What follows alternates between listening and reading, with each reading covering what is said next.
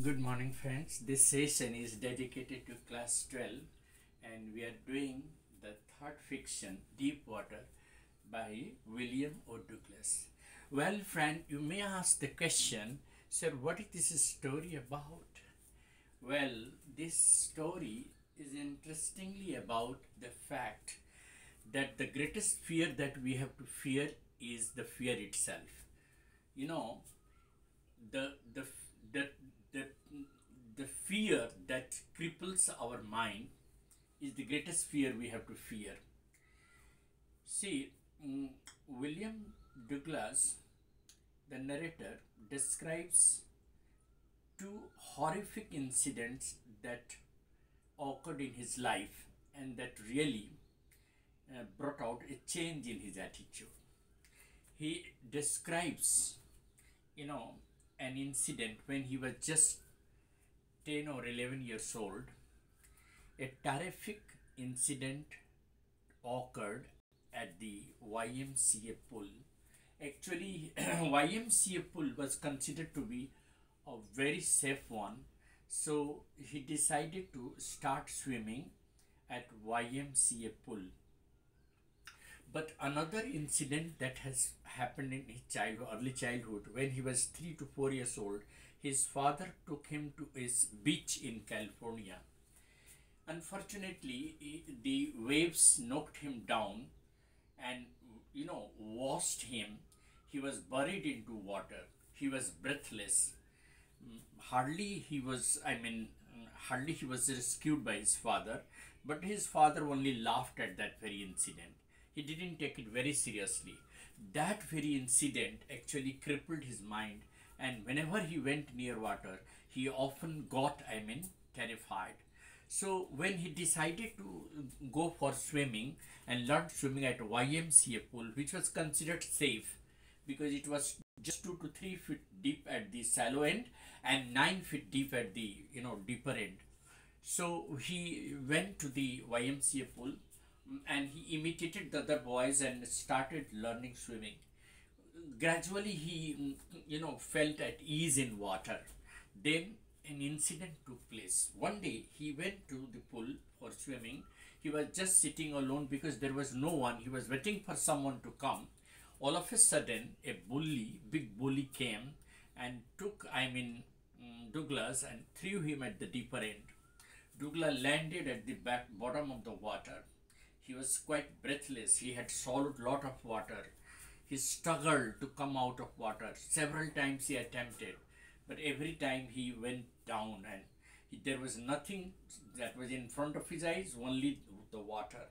That very fear really made him feel as if he would be dead. Then, after a lot of struggle, lot of, struggle inside water, he tried to come out. Every time when he tried to come out of water, he went down into the bottom. Then after when he opened his eyes after a several, 1.5 hour of struggling, he found himself, lying on the edge of the pool and, vomiting water. So that he remembered this very incident really terrorized him, and he never went to that pool ever for learning swimming. But that, fear really didn't allow him to relax. He was deprived of, the excitement of canoeing, swimming, boating, and all other excitements that he can do with water. So he never gave up. He went on thinking how to overcome that fear. So he decided to appoint a swimming instructor. He appointed a swimming instructor. That swimming instructor tied a belt around him, and the belt was tied to a pulley. The other end was held by the instructor himself. So with the help of the rope and the pulley, he was given training.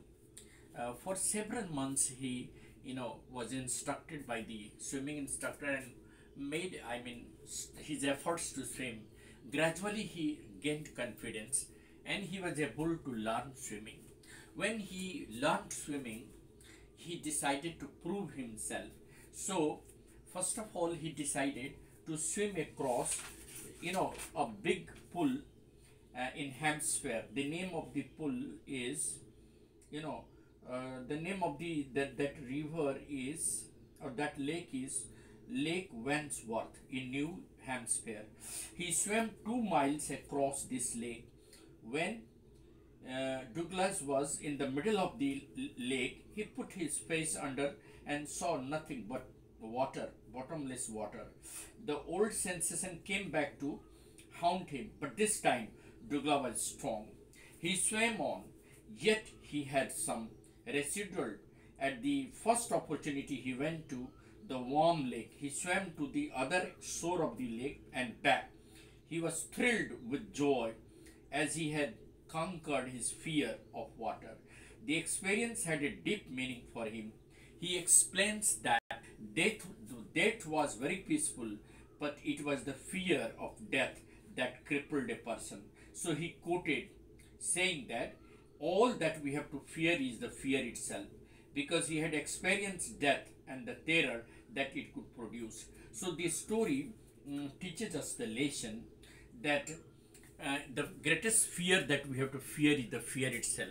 Douglas' fear of water and aversion to water was eventually overcome by him himself when he attempted to learn swimming and proved his worth by swimming across the Wandsworth Lake in New Hampshire, and he also swam across the warm lake and swam back again. So the experience that tells us that we should never, be crippled by fear of anything, because the greatest fear that we have to fear is the fear itself. So this story is very inspiring for everyone, whether he's an athlete or whether he's a swimmer. Every one of us has to face the struggle in the beginning, and we should never be, disappointed or never be, terrorized by any sort of fear, because it is the fear that cripples our mind. And when we are strong at mind, we can overcome all hurdles and all fear, and we can prove, like Douglas, that anything can be learned and any fear can be overcome with an effort of perseverance, patience, and a strong will. It was the strength of his will that Douglas overcame the fear of water and proved himself to be a good swimmer. His example teaches us that we should never be afraid of small incidents in our childhood, and we should try to prove our worth by overcoming that very hurdle. Thank you very much. I'm sure this will help you to go through the text and learn more about it. Thanks a lot.